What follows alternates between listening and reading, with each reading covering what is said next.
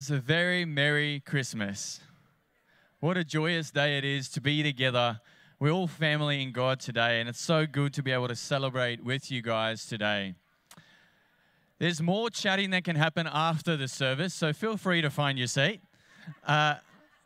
This morning, we're going to continue to explore why Christmas. Why Christmas? Why do we even celebrate Christmas? Why do we believe in this story of Christmas? Why do we find our hope in Christmas? Why is this good news of great joy for all people? Why did you come this morning? Why did you come here to join us as we celebrate today? These are all very important questions. Often questions that I think our world and the people around us don't ask, and sometimes even ourselves, if we have to be honest. We don't ask these questions enough. Yes, Christmas, as most Australians today, we're going to eat a Christmas feast. We are going to probably swim, play some cricket in the backyard on Boxing Day. We're going to share some Christmas gifts with one another. We're going to go potentially drive around, look at the Christmas lights. And it's going to be great to be with family together, either in person or online. All these things are great about Christmas. But Christmas is about more than that, isn't it? It's something way more significant. The true meaning of Christmas is that it gives us hope. Amazing hope. Hope for our present and hope for our future. The story of a baby boy born in a manger over 2,000 years ago has radically changed the world. And it changed my life, and it's changed our lives. I'm not that great at imagination, but if you will, let's dive in 2,000 years ago. Let's immerse ourselves in the moment. It was indeed a holy night. You are a shepherd out in the field. It's a quiet, open night sky, and you alert to any dangers for the sheep. Suddenly, an angel appears. You haven't seen one before. It looks pretty scary. Looks glorious. The angel says to you, don't be afraid. Good news of great joy for all people has come. Today in the town of Bethlehem, a Savior has been born to you. To you, to me. A Savior has been born to me, to you today. Wow. Who is He? He is Christ, the Messiah, the Lord, God Himself. Wow. And as a sign, you should go, you will find a baby wrapped in a manger, wrapped in cloths in a manger. Then a great company of heavenly hosts appeared singing, glory to God in the highest, on earth peace to men on whom His favor rests. Wow. What just happened? You look to your fellow shepherd and you say, what just happened? And then you decide, let's go find this baby. And you don't just walk to find him, you run. You run to where they said he was going to be, and then you find him. You find Jesus lying there with Mary and Joseph, as it was told. And you tell them everything that you have seen and heard about this baby boy. And everyone inside the manger, inside the stable, and everyone around are amazed by what you're telling them about this baby boy, Jesus. And the shepherds, you, leave singing and praising God. Wow, what a holy night it was indeed. I'm not sure where you are at today. What's been happening in your life and what are your current circumstances? See, we live in a world full of uncertainty, trouble, brokenness, pain, sickness, evil. In a world filled with sin. And often things can seem hopeless. Things can seem very hopeless. The reality is there's many people living in our community today that are truly feeling hopeless. They're feeling lonely. That are feeling almost helpless in a certain way. The Christmas season isn't great joy for everyone.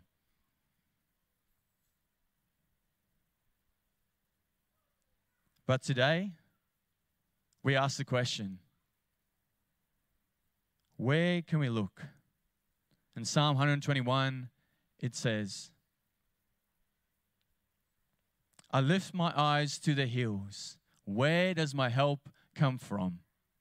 My help comes from the Lord, the maker of heaven and earth. So maybe today you're like the shepherds. You're alone in the fields. You're feeling helpless and lonely. Where do we look? We look up to heaven, to the maker of heaven and earth. See, these shepherds in the fields, like other Jewish people, have been waiting for 400 years. 400 years, that's an extremely long period of time, not hearing from their God. So Jewish people believed in God, and they lived with God, and in God's temple, they worshipped Him through the temple. But for 400 years, there's been silence. They've been waiting to hear about this Messiah. They knew all the promises. They knew everything was going to happen, but they were waiting, anticipation. We're waiting with hope for the Messiah to come. So these shepherds knew all these promises, and all of a sudden, that night, the angel came. See, this prophecy in Isaiah 9 foretold that Jesus was coming. In Isaiah 9 verse 2, it says, the people were walking in darkness. They have seen a great light. On those living in the land of deep darkness, a light has dawned. The light of the world, Jesus has come into the world. Goes on to say in Isaiah 9 verse 6, for unto us a child is born, to us a son is given, and the government will rest on his shoulders. And he will be called Wonderful Counselor, Mighty God, Everlasting Father, Prince of Peace. This is the Jesus that we knew was coming, the Messiah.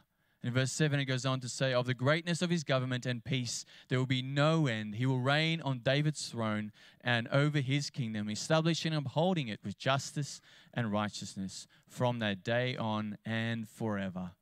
The zeal of the Lord Almighty will accomplish this. See, these shepherds were anticipating, they were waiting with excitement about this news, and it has come. The hope and the light of the world has come. At Christmas, we celebrate the birth of our King, the Lord Jesus Christ. How excited are you about Christmas this year? Does the gift that God has given you still excite you? Maybe you've never opened that gift of salvation that comes through Jesus. Hands up if you've received any weird and wonderful gifts for Christmas. I think we all have received some weird gifts for Christmas. We opened up from the grandparents or from the aunts or uncles that you only see once a year, the jocks and socks. That's normally the one. Weird and wonderful gifts. Well, there was a little boy and he got this gift. Let's have a look. So Matt, if you can turn the volume up there for us, let's have a look at what he got for Christmas.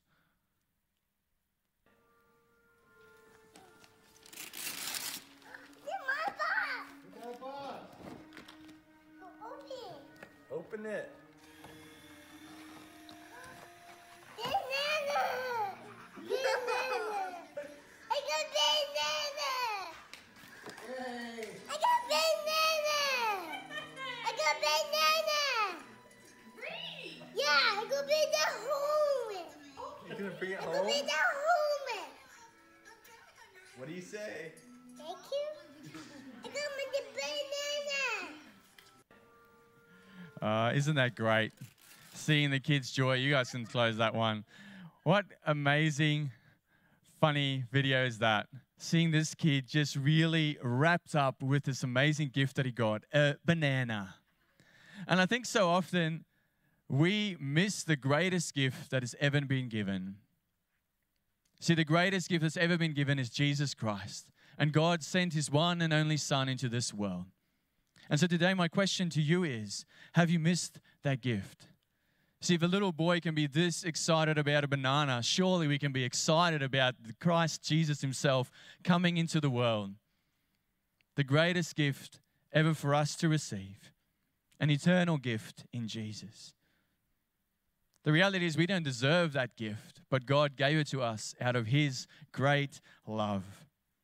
See, you cannot buy this gift.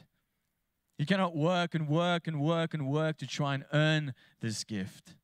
The only thing you need to do is to accept the gift of Jesus.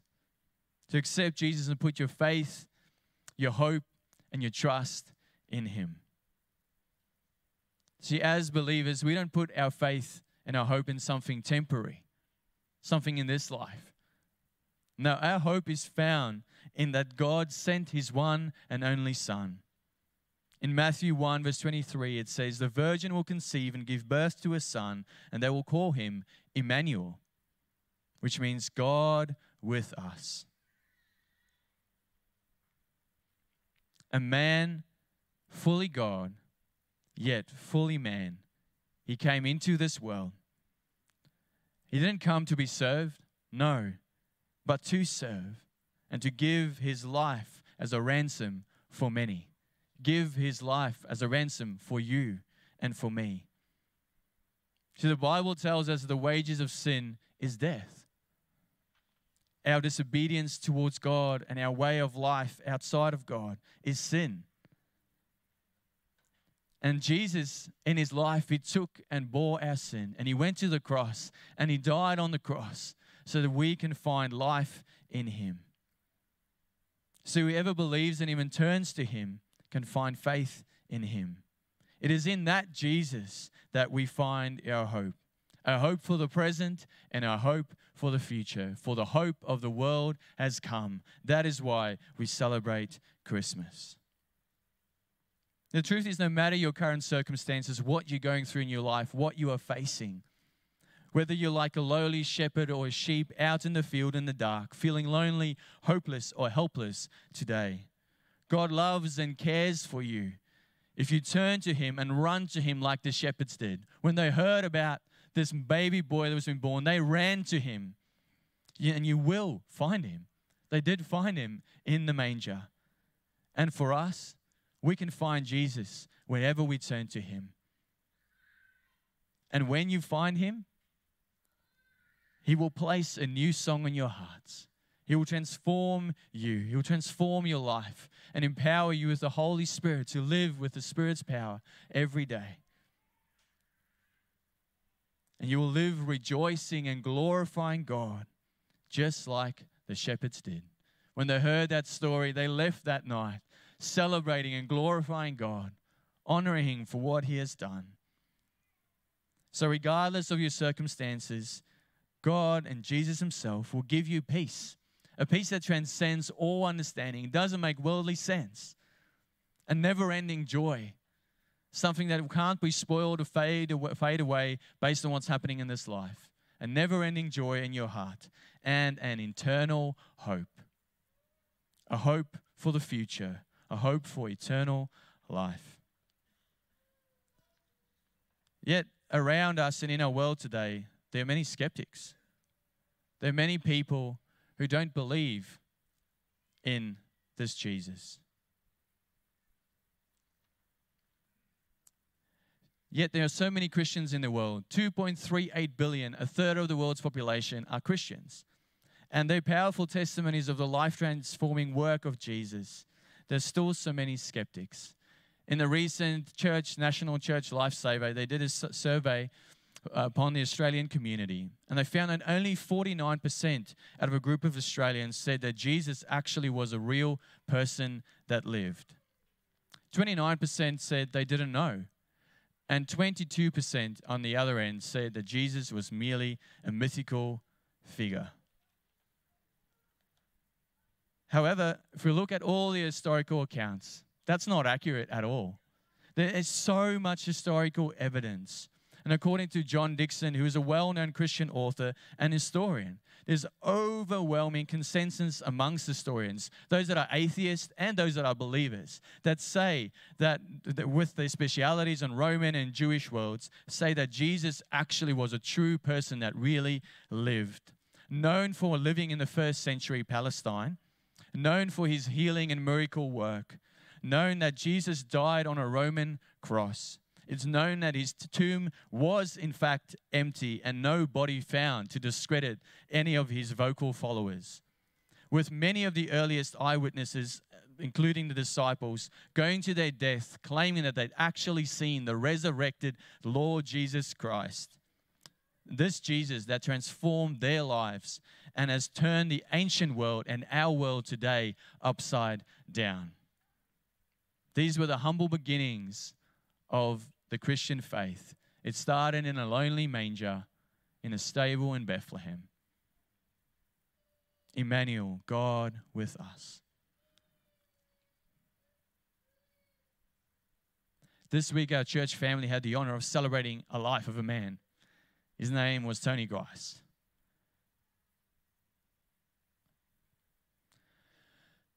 My thoughts and my prayers go out to the family today, wherever you are, here with us or not with us today. We celebrated the life that he lived and the people he cared for and the impact he had on so many. But the one thing that struck me about Tony, and I know this to be true about him, is that he had a hope of eternal life with Jesus. And even in the last 3 weeks in palliative care, his hope grew stronger. It was amazing to see his hope that he had, even knowing that this life for him might end, but he has an eternal life that is to come, a joyous time with the King of Kings and the hope that he had in Jesus. See that hope also for us today. It means he, Jesus, offers us peace eternally.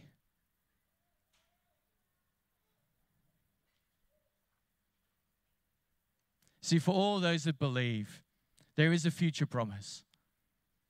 A promise that when Jesus Christ returns, he will set all things right.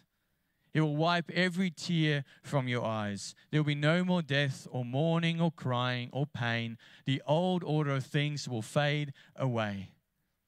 How we long for that day. We see so much brokenness and pain and people desperate of healing in our world today.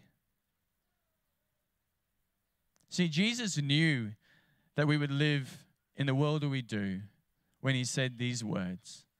He said in John 16, verse 33, he says, "In this world you will have trouble, but take heart, for I have overcome the world." What a promise we have in Jesus. So why today do we celebrate Christmas? Firstly, because it's the greatest gift that has ever been given. God sending his Son to restore humanity onto a relationship with him. The hope of the world has come. That is why we celebrate this Christmas.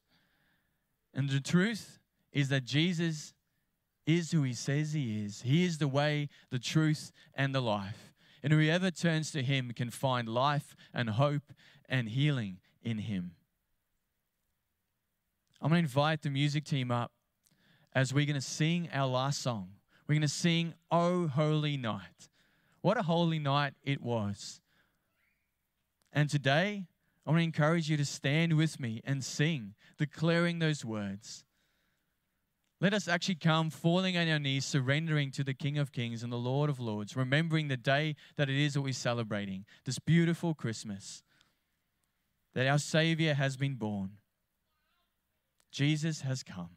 Let me pray for us as the team gets ready. Thank you, Father, for your amazing grace. Lord Jesus, for the gift that you've given us in Jesus. Lord, regardless of who we are and how sinful and how broken we are, we know we can always turn to you. You're like a father with open arms waiting for us to return. And Father, I just really pray, Lord, that today you remind us of this great gift you've given us. Lord, we wouldn't leave that gift unwrapped under the Christmas tree. We would open it up and receive it for ourselves. Receive the gift of salvation that transforms lives, that transforms communities, that can transform our world today. Lord God, but we do live in a broken world. And Lord, sometimes we also feel hopeless. So Lord, I just pray, Lord, that you would give us hope. Remind us of the hope that is to come when you come back, Lord, when you restore all things. Lord God, you are an amazing God. And today we celebrate you. and your great love you have shown on us through Jesus. Let's stand and sing and worship through the holy night it was.